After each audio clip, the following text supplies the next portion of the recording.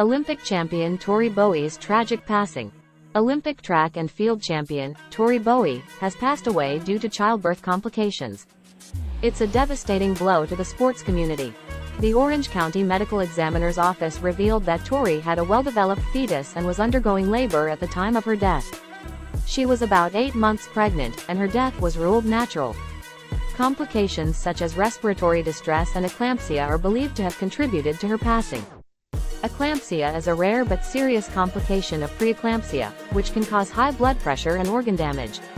Let's respect her memory and focus on supporting her loved ones. Tori Bowie was not only an incredible athlete but also a beloved daughter, sister, and friend.